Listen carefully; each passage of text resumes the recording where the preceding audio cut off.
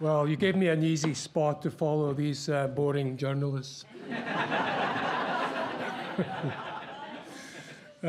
So thank you very much to Lord Owen, to Nick Boras for inviting me here. It's a fantastic conference. So I'm going to start with a mystery. It's about fish. And here we have the cichlid fish of Lake Tanganyika. These are both males.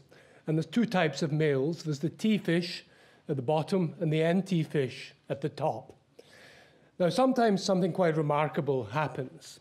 Sometimes within the course of 24 hours, Mr. NT turns into Mr. T in every respect. Now, this is quite important because apart from being more handsome, brightly colored, bigger, he's also more aggressive. He's also sexually highly fertile. His gonads are 10 times the size of poor Mr. NT. And he is, this guy here has a pretty miserable life, being submissive and vis-a-vis the T-fish. But sometimes within 24 hours, something remarkable happens that Mr. NT turns in every respect into Mr. T. So that's the mystery I'm leaving you with just now. And I'm not going to give you the answer to that mystery until the end of the talk. Now, more sex. I want you to, I want you to look at these pictures and just see if you can see something in common.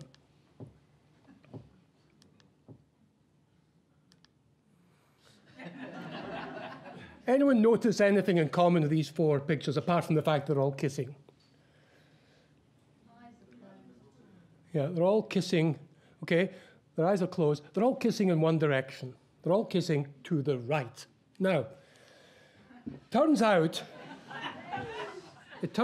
that this very fine Turkish-German biologist actually went to a number of airports about Europe and in America as well, and counted the direction in which people were kissing in airports and found overwhelmingly it was like in the photographs, it was like in Rodin's kiss. They were kissing to the right. Now, it turns out that if you have a goalkeepers under pressure, that is, in the penalty shootout, they're losing. You know, the other team must get more shots. So they're, you know, it's all or nothing. They dive to the right much more often. If you ever have a chance to bet on this in the middle of a game, bet to the right, because 71% of the time they will dive to the right. Now, what has this got to do with power, and what has this got to do with the topic of hubris? Well, we heard this morning from a very nice talk about a phenomenon we see here. What would you characterize the two children's kind of, what characterizes their behavior there? Any thoughts about that? Sorry, shout out. Fear. Anything else? Fear and fascination. Fear and fascination. Retreat and approach. We heard about approach and avoidance this morning. And approach and avoidance are the two fundamental biological impulses underpinning all of our behavior, of all animals. It's about survival. We want to approach certain things for food and for sex, and we want to avoid certain things to avoid being eliminated. Now, turns out that, and this here we're back to the kiss here, turns out that the approach system of the brain is more linked to the dopamine system that we heard about in that wonderful talk from John Coates this morning. It's more linked to the dopamine system of the brain, which tends to activate the left frontal area of the brain. Whereas, and here we see in electrophysiology, or EEG, you'll see that some people who are being made to think or remember a situation when they had power over someone. So remember being on an interview panel, remember giving someone an assessment. When you imagine yourself or remember or actually are in a position of power, you activate the brain's approach system. And that's more the left hemisphere of the brain. And when you're kissing your beloved or having sex, you're activating the approach system as well. And actually, your whole brain and body swivels slightly to the right because you're activating the left side of your brain. And the opposite happens when the avoidance system is activated. That when you're withdrawing and fearful, you activate the right frontal part of your brain and your body swivels slightly to the left. Now, I'm going to give you some simple tips about this because there are some practical implications for all of you in here about how to use this phenomenon, but I'll come back to that later. Now, Mike Tyson, horrifically convicted of rape, 3 years in prison, was the world champion before he came out, before he went in. And when he came out, he was no longer world champion. Frank Bruno was. So what do you do if you've been eating bad food under fluorescent lights for 3 years and you're no longer the champion? What's the recipe? Well, Don King, who was the promoter, he had the recipe that American boxing promoters have had for at least 100 years. It's not to do with diet. What Mike Tyson needed was tomato cans. For some reason, I have no idea why, the American boxing fraternity had this concept of the tomato can. What's a tomato can? Well, a tomato can is this chap, for instance, Peter McNeely Jr., a Boston Irishman, who was the first contestee that Mike Tyson was set to fight in Las Vegas a few months after he got out of prison. A tomato can is someone who you are bound to beat because he's so bad. And this happened. People paid large dollars to see Mike Tyson fight, and it lasted 89 seconds. And the first tomato can was defeated. Here was the second one in Philadelphia a few months later, Buster Mathis. And Buster Mathis, he lasted 3 rounds, but he was defeated as well. Now, what's this got to do with power and hubris? Well, it's to do with the winner effect. The winner effect we heard about from John Coates this morning. The winner effect is a phenomenon that pertains across all of biology. And what it means is, if you win one contest, even against an artificially weakened opponent, or against a tomato can, your chances of winning the next contest against a much stronger opponent are statistically increased. And the American boxing fraternity knew this, but for 100 years, it wasn't, it didn't hit science until 1951, where a mathematical biologist called Landau, who was trying to figure out what went wrong in Europe in the 30s and 40s with Hitler and Mussolini, tried to work out how pecking orders, how hierarchies in animals developed and were maintained. So he created these, this was all purely mathematical modeling. He created these equations where he put in things like body size, testosterone levels, size of the group, and he could never, ever get a stable hierarchy. He got hierarchies, but they always constantly change. Only then he discovered in his second paper there was one variable he could put into the mathematical equation which gave him stable hierarchies. And that was a little rule that said, if you have a contest in the chicken coop and you win a contest, you make a small increase in your chances of winning the next contest. That is the winner effect. It wasn't demonstrated empirically until 1967 in the green sunfish. And if you put a small green sunfish in the same tank as a big green sunfish, then the experience of bullying the little green sunfish gave the big green sunfish a much better chance of becoming dominant when he subsequently went into another tank with a hunk of a green sunfish who was a proper competition tool. So we know from the wonderful work that John Coates and Joe Herbert did in Cambridge, we know that testosterone has to do with winning, and in his case, winning trades. You're more likely to win a trade, to make bigger profit and loss on a day when your testosterone is higher. Now, famously, in the 1994 World Cup, Italy were in the final with Brazil. Poor old Roberto Baggio missed the penalty, and Italy lost. But a group of very clever researchers were doing the kind of work that John Coates were doing, and they took saliva samples in a group of Italian and Brazilian fans before and after the game. And what they found was, in the fans, the testosterone levels of the Brazilian people went up, and of the Italian fans went down. Think about it. We're talking here about the biggest pharmacological experiment ever done. We're talking about mass manipulation of the hormones of 100 million Brazilians and of 60 million Italians. So our contest with other people changes our biology fundamentally. We tend to think of our biology changing us, but actually our social relationships constantly, every day, change our biology. Now, let's consider maybe how you might change your biology here. Here we have, and I hope there's no Bayern Munich supporters here, but here was Chelsea unexpectedly beating Bayern Munich, and here we have the classic power pose, victory pose of a winner you see every day in the football, and here we have the classic submission pose. These are primitive signs of submission, of reducing the space you occupy. Now, if you want to just do it now, maybe those of you in this half of the room could adopt the CEO pose, occupy space. Okay, if you could do that, just occupy a bit of space, you know. Imagine the CEO.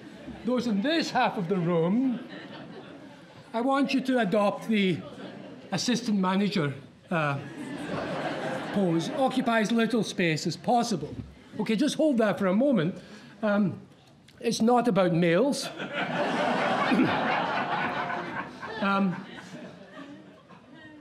But were I to get you to do that for 3 or 4 minutes under the guise that I was studying your blood pressure, the effects of your posture and blood pressure, I would have, at the end of that, significantly raised your testosterone levels, men and women, immeasurably.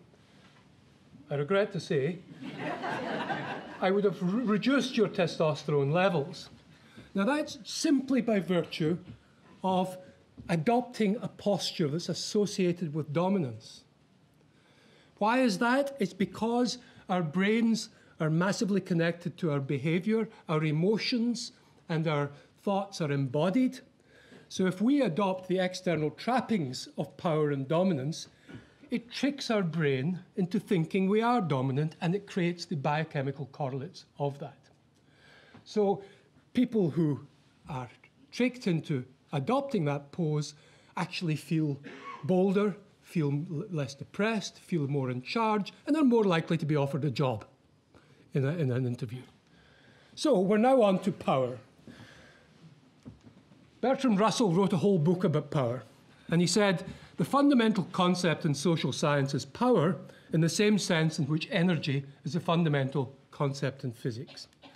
Now, Karl Marx obviously knew this, but it's something that neuropsychologists like myself have only stumbled upon, the fact that we are a group species and that the main determinants, even greater than those of genetics, the main determinants of our cognitive and emotional functions are our relationships with other people. And power is one of the fundamental elements of our relationships with other people. So let me just give you a little quiz for yourself to do in your own head. Can any of you think of a boss in whom power went to his or her head? So just mentally go through whether any of these applied to them. We heard some of these characteristics this morning. Did they change to become more pushy, selfish? Did they like having an impact on underlings? Not just by making them frightened or shocking them, but also making them grateful. Did they start to see people as objects in terms of how useful they are? Did they develop a tunnel vision? Did they become sexually primed? Hypocritical? Difficulty in seeing things from other people's points of view? Disinhibited? Would-be jokey comments are not funny to the person who's getting them? Or incompetent in bullying? Now, this last one's very important because the evidence is from Nathaniel Fast. If you promote someone into a position in which they feel inadequate and they have power, they're very, very likely to end up bullying. That's a horribly toxic combination of inadequacy and power. And if we believe the Peter Principle, we're all promoted to the level of our own incompetence, so we're all inadequate. And so if we're given power, we're all prone to bullying. Now, the thing about these characteristics here is, and we heard about some of them this morning, there's some fantastic social psychology researchers, not including myself. I don't do that particular kind of research. In Britain, Anna Guinotti, in Holland, Pamela Smith, and in America, Adam Galinsky, who have systematically shown that even tiny manipulations of the amount of power that you represent in your own brain can shift your behavior in all of these ways. We heard about the biscuit study this morning, the crumbs and taking the last biscuit. By the way, the women did it just as much as the men in that particular study. But all of these are measured and demonstrated effects of power. The usual manipulation is either making someone boss in a little experiment where you have to evaluate the other person, or getting people to remember times when they were either powerful or powerless. So power makes us into not very nice people, it seems, bullies and selfish and seeing other people as objects. But what about these? Can you think of bosses who have shown these characteristics? Strategic vision, decisive, goal-focused, healthy appetite for risk, handled stress well, smart, upbeat, bold and inspiring. Because these are also effects of power on the brain. The present Irish Prime Minister, Enda Kenny, was a disaster as leader of the opposition. They tried to get rid of him 9 months before he became. But he's ended up as a respected European leader who's done a remarkable job in getting the country back onto its economic feet. He is someone who was made smarter by power, I would argue. So how can that be? How can you have this two-edged sword of power? It can make people selfish and hypocritical, or it can make them smart and abstract thinking. Well, the evidence is that, like many of the brain's other chemical messengers, neurotransmitters, there's an inverted U-shape function. Too little and your brain underperforms, and too much and your brain function is disrupted. And so there's this delicate balance. How do you get people in power who can hit this Goldilocks zone and get all the benefits of power, because power is an antidepressant, power emboldens you, power allows you to see the wood rather than the trees, power helps you have charisma. It doesn't guarantee charisma, but it helps you have charisma, because what a charismatic person has is the capacity to see a future alignment of events that other people cannot see. And power actually is a drug which helps your brain do that. We know from Lord Owen's fundamental work about leaders who develop the Hubris syndrome. We'll be hearing about this, and we've heard about this, that there's a manner of speaking, a change in behavior, a complete change in behavior that happens to people. We've heard about Lady Thatcher, and I just want to maybe have a quick sample of this interview here. I hope the sound, do you think the sound's on? I hope so. In the end, there is a judgment that, well, I think if you have faith about these things, then you realise that judgment is made by the people. And also by... What do you mean by that? Sorry. I mean, by the people, if you believe in God, it's made by God as well. So, George Bush told the Fatah leader that he believed that God had told him to invade Iraq. And Tony Blair clearly there felt that there was a greater power, that he was in some way anointed in terms of his decisions, the weighty decisions he had to make. This is a feature of hubris. One of the symptoms is messianic manner, but the thing about power is the real victim of power is the ego. And if the ego swells to that extent, it becomes so hungry that it cannot bear to think of itself as being secondary or subservient to higher laws or principles or people. So it's a very common thing. Julius Caesar had himself made a demigod while he was still alive. Many millionaires, J. Paul Getty, believed himself to be the reincarnation of the Emperor Hadrian. It's a feature. Picasso had himself called the sun by his staff. He called himself the king. So there's this sense of specialness that comes from this narcissistically swollen ego that is the greatest risk of power. So can we forecast, can we tell who's going to succumb to it? So I'm going to finish off with trying to give you some tips about that. By the way, if any of you want to benefit from the left-right brain side of things, the men among you, if you want to feel more in charge and more powerful, lightly clench your right hand for about 3 or 4 minutes. That will activate the left side of your brain and will make you feel more in charge. That hasn't been shown with women, but women, if you adopt a power posture, you will raise testosterone levels, increase dopamine levels, you'll feel more in charge. So before an interview, that's a good tip. Anyway, that's my only practical tip here. So can we tell who will succumb to hubris? Well, there's a fantastic piece of research, a lot of research done by the great psychologist David McClellan from Harvard University and subsequently by David Winter in Michigan. And they identified one of the three great, and we heard this from Adrian Furnan this morning, one of the three great motivators of human beings is that we vary in the amount to which we're motivated to have power over other people. And it's all of it. At the base of this, there's always a personal, egotistical aspect to this, the sheer pleasure of being in charge, of calling the shots. Now, you can assess how much motivation people have for power by their free speech and their natural language. This was done on Tony Blair's, for instance, he was assessed, his power motivation was assessed using his Prime Minister questions answers by a guy called Dyson. And this is what you're looking for in the free text. Themes of carrying out strong psychologically or physically forceful actions. I won't read these out, I'll just let you read them.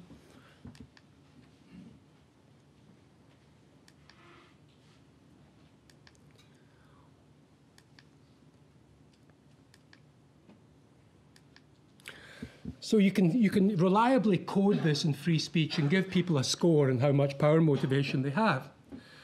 And that has strong biological effects, that if you have high power motivation and you are set in a contest with someone, you will get a huge surge of testosterone if you win that contest, and a huge surge of cortisol, the stress hormone, if you lose it. If you have a low power motivation, on the other hand, you will get a high surge of cortisol if you win. Schultheis has shown that. So some people don't have the motivation for power, and actually dominating someone else is stressful for them. And this is largely unconscious. However, there's a second dimension to power motivation, which is where you want to have control over other things, but you want it for the benefit of the group, not just egotistically. There is always some P power, egotistical power in power motivation, but people vary in how much S power they have. And the S power can be measured in the speech reliably by the extent to which people use not, don't, and shouldn't. And that's a sign of internal constraints on behavior.